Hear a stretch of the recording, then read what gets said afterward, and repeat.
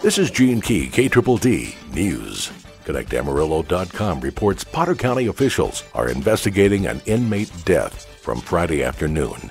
The Potter County Sheriff's Office said at 1:35 p.m., medical personnel were called into the booking room where an inmate was having a seizure. According to the Sheriff's Office, the inmate began having another seizure and stopped breathing. Medical personnel then started chest compressions and paramedics arrived. The inmate was transported to the hospital where he was pronounced dead at 2:40 p.m. Authorities said the Special Crimes Unit is investigating this incident. The identity of the inmate has not been released as the next of kin has not been notified. NewsChannel10.com reports a new water production concept is on the drawing boards at Amarillo's Public Works Department. The idea may sound off the wall, but it happens all across the state.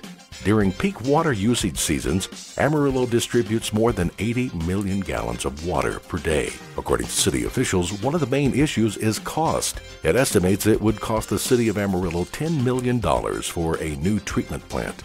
Brad Jones with the EPA, who says the practice is common. The water goes through a rigorous testing process before ending up in your sink. The city of Big Springs is next on the list to start this procedure. ConnectAmarillo.com reports Happy State Bank has announced expansion plans to open its 29th location in Lubbock.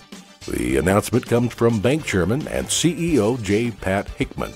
A branch application has been filed with the Texas Department of Banking and the FDIC. The initial branch office will be located at 8001 Quaker, Suite N.